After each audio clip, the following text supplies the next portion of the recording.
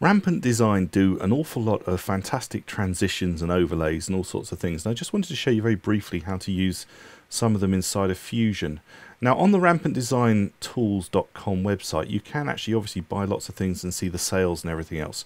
But if you go to the bottom you can download some free samples to try out.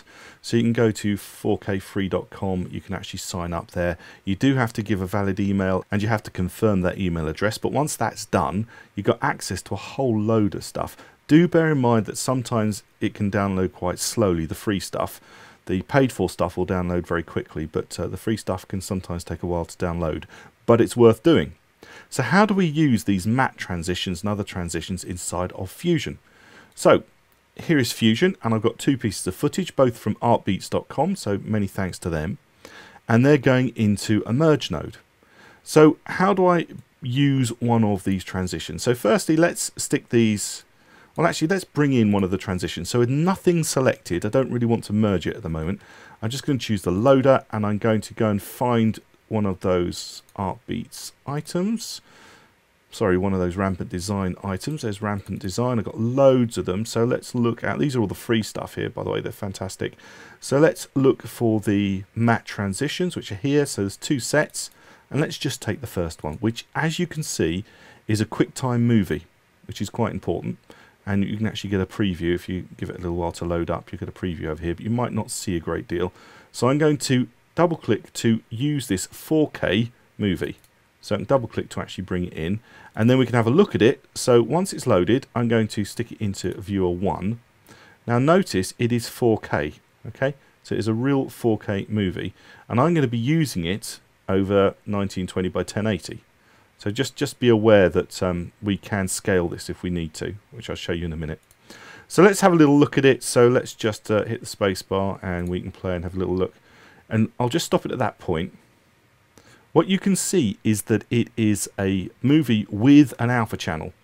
So if we're going to use it to transition between the two, it's obviously going to use the alpha channel. And where it's got the alpha channel, you'll see one item through the other. But when it gets to pure white, that's the end of it. You're going to see one or the other when we pump it into the mask input.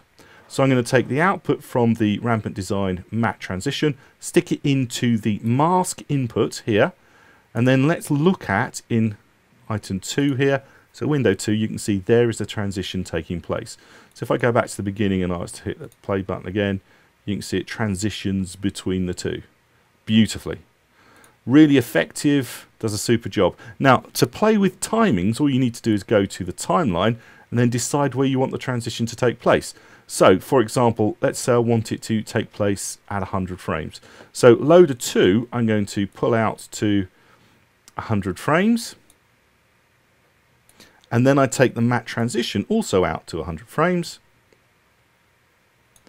And then the transition is actually going to take place there. So as you can see from this point, if I was to hit the space bar, you can wait the 4 seconds it's going to take to play through. 4 seconds going through, and then the transition's actually going to take place at this point. A little slow as it's processing the whole thing.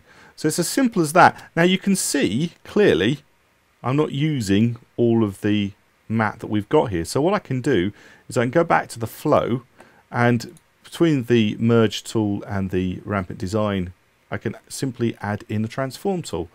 Here's the transform tool, and all I need to do with the transform tool is scale it down. As you can see, I can scale it down all the way. I can actually scale it completely off screen, but we can scale it down so we can get more of the actual look over the whole thing. So there we go, we scaled the whole thing down. We're going to get that same transition.